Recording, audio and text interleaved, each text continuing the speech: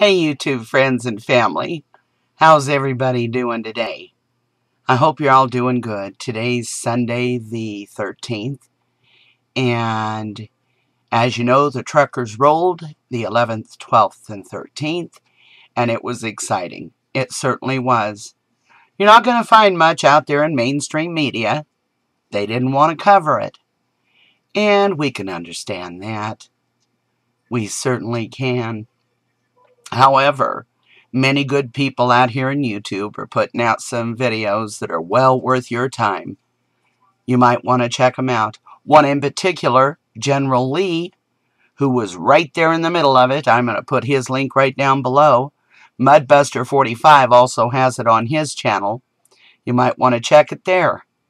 But it's well worth the look. You want to check it out. And you might want to have a tissue, because it's a tearjerker. I'll tell you, I was impressed. Hammer and I stayed with it the whole time. We listened to the Pete Santilli show, and we stayed in the chat, and we watched what the truckers were doing, and it was quite exciting. It really was. The support from the American people is phenomenal. You know, during Saturday's movement, it seems the EBT cards or SNAP cards quit working, and that's the food stamps, guys. For many Americans that have been put in a position where they have to have them. The economy did that. Our government did that. They're not to be faulted, like I've said before. Anyway, it seems the cards quit working. Perfect timing, I'd say, because they opened them back up, and according to what Barbara brought to my attention, there's supposed to be some data bank, some special place. What did they call it? They called it, well, gosh, I lost my place in it. Can't find it now. But they said that there is a specific place, a building, a bank, where they handle these things. And, oh, here it is. Powell said Oklahoma's Xerox representative told them that the problem stemmed from a power failure at a data center. And power had been restored quickly. It just takes a while to reboot these systems, she said, adding that she did not know where the data center was located. Well, it seems a lot of people have been investigating this, and nobody knows where that center is. So, the amazing thing, the thing that kind of gets your attention is that on the 13th, the last day of the movement, when nobody's supposed to be out spending any money, not cooperating or participating in the system, not getting any tax money out there, people got their cards back and they went and maxed them out. Spent every cent. In Ohio, the stores were packed with people because they panicked. They were afraid if they didn't get it all spent right now while those cards were working, they'd be turned off again. Pretty tricky, if you ask me. We're pretty easy to manipulate, I think, when it comes to things like money and making ends meet. You know, friends, what I've learned from this is that we need to unite. We certainly do. And there's a lot of us.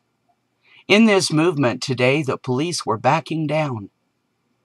It was absolutely breathtaking. I saw it with my own two eyes. And officers getting out of their cars and giving the trucks a thumbs up. Saluting the trucks. It was something to see. For those of you that didn't follow it and didn't stay with it, you missed out on something.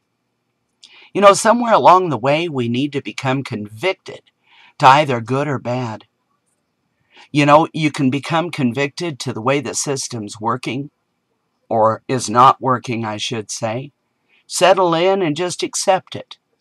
And watch your lives go down the tubes. Watch your freedoms be taken away. Watch the Constitution be replaced by Obama's very own 2,300-page new Constitution. Yes, friends. Yes, friends. The Obama administration has proposed a 2,300-page new Constitution to replace our Constitution. And just like the Obamacare, it's written in a way that people cannot understand it. They really can't. I'm not even going to go into it. I'm going to put a link down below. You guys go read it. Check it out yourself. I'm not here to convince anybody. I'm here to share truth. And the truth is America's in trouble. We certainly are. It's time to unite. It's time to get informed. It's time to become educated on what's taking place. We have got to get Obama out of office. We certainly do. And believe me, friends, if we don't, we're in deep, deep trouble. That is a fact.